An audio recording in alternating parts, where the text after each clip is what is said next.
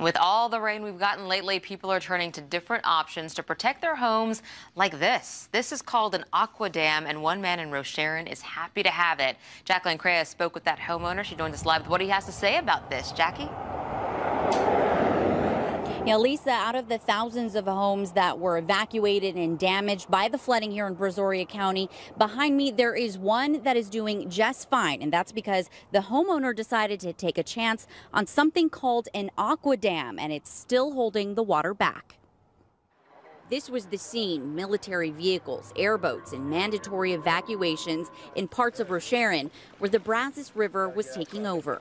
Your family being relocated, and it's heartbreaking to know that could happen. Randy Wagner was determined to find a way to save his home. Not knowing what that level was going to stop at, I needed to prepare for something that no one has seen.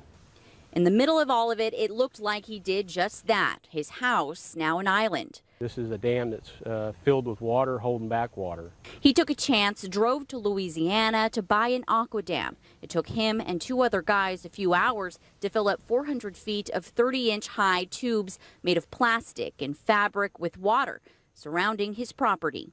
I was a crazy guy. Everybody was kind of, going by laughing at me, but today they're really impressed with this aqua dam. And Wagner and his family stayed and waited and watched as the water rose to 27 inches, but never seeped through the barriers. It cost him money, he says, was well worth his sanity.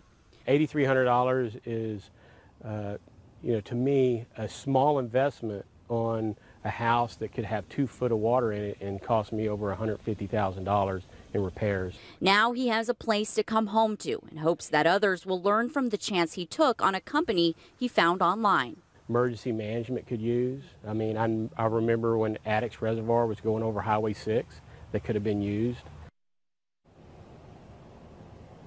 Wagner hopes everyone will take notice, given that a lot of people live in flood-prone areas, and hey, why not invest in something that obviously is proven to work? I'm live in Brazoria County. Jacqueline Crea, KHOU 11 News. Jackie, thanks for sharing that. Good for him, it's working.